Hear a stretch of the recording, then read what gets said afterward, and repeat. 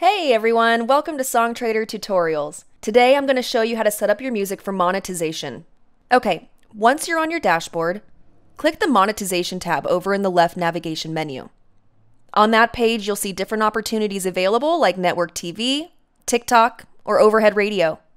Let's go ahead and opt into YouTube as an example. In the first pop-up window, you'll see a description of what that opportunity entails.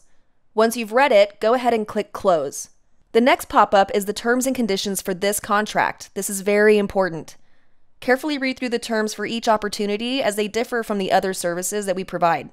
After you've scrolled down and have agreed to the terms, rights, territory, usage, and media details, the Accept button will light up in green.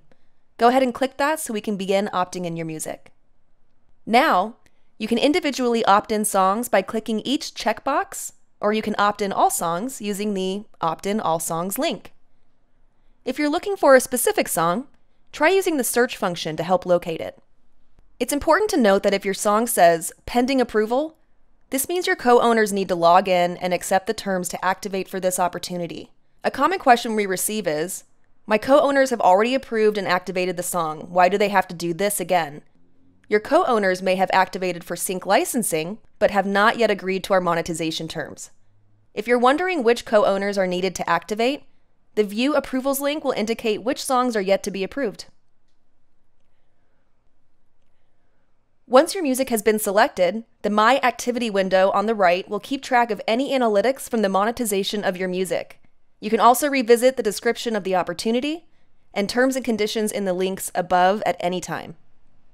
Lastly, if you have other issues with this process, it's likely due to the ownership settings or song activation within your account.